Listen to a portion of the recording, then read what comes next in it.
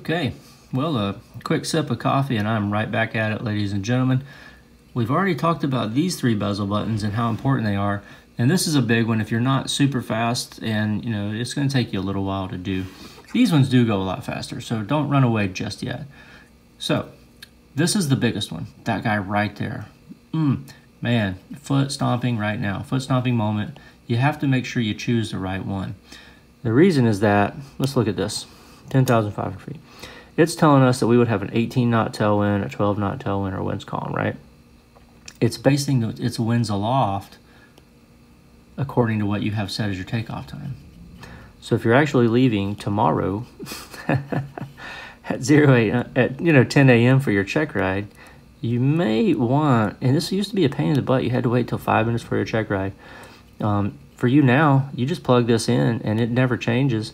You show up to your check ride, you still have current and valid data, and the computer just does it for you. It's a really powerful tool, but you have to, you had to plan an entire route over again. Okay, don't be so lazy as to not just at least push this one button.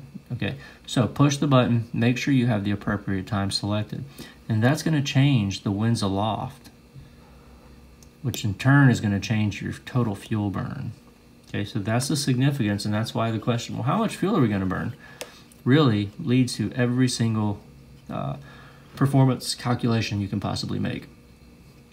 So push that button and select the appropriate one. If your examiner were to ask you, well, why did you select that altitude? It's not uncommon for this leg right here to have a westerly heading. That is not uncommon because the heading is 0, 2, 1. Let me show you how to take that out. You will be asked, well, what's the hemispheric rule based on? It's based on magnetic course. Okay, the only way I know to get the winds out so you can get a magnetic course is just drive these winds aloft so far that there are no winds aloft included. Now your heading will be a magnetic course, M course, magnetic course. Let's put the winds back in. Now it's a magnetic heading. See the difference? It used to say course right there. Now it's a magnetic heading. Winds aloft are not based on heading, and if the winds are strong enough out of the west, it's not uncommon for this to be a westerly heading while it's an easterly course, okay?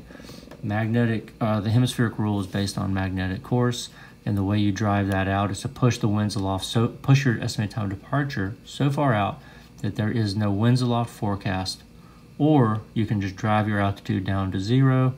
That will also work. And that'll give you a magnetic course instead of a heading because it cannot calculate for winds. All these numbers will be blanked out because it doesn't know what to do. So you have to force an error into the system if you want a magnetic course. A lot of guys don't know how to figure that out, and there you go. Routes. This mostly applies to IFR bubbas that are wanting to see what ATC is issuing to people. Procedures. If you're VFR, don't skip this button, procedures. It is extremely valuable with this traffic pattern feature. If you're connected to the internet, it's going to go ahead and tell you what the best runway is, runway 6, but you can quickly see that it's 2,200 feet. I want to go do that. That looks like a lot of fun. But we probably, if you're learning to fly, aren't going to be doing that in the early phases of training. So let's select one of these other longer runways because that's what people are using really. It says winds are 0, 6, 0 at 6, so literally a direct crosswind. We'd really have to figure out what folks are using, but let's just set up for runway 33, sorry. Okay, it's going to ask us how do we want to enter. It's going to say this one, I like that. Add it to our route. And now what it's done, I'm going to close this, is it has literally built a traffic pattern for you, and it's correct. It's a perfect traffic pattern. It's phenomenal. It's in your fuel planning and everything. See there, 45 to 33? Let's go procedures. I want to show you something really cool. If this is what always ends up happening, always. They end up landing south, and we're coming from the west. So we have to cross midfield and do a teardrop to a 45. Add route. close that. It literally builds it. This is ginormous because most students are just really blown apart by this. With the very first few times they see it, they get here, they want to turn, they're so eager to turn, turns into a real disaster. Just follow this route. Oh my gosh, this is such cool technology, guys. You really want to use it if you can. You don't have to if you've been flying for a little while and it's not your first time. But if it is your first time and it's just so easy to make mistakes, this is so easy that it's impossible to mess up. That's why I like it. It's really, really cool technology. So feel free to use that. And that's it for these 3 buttons.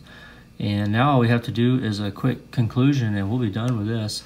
Hey, thanks for hanging in there with me. I'll see you back here in just a minute.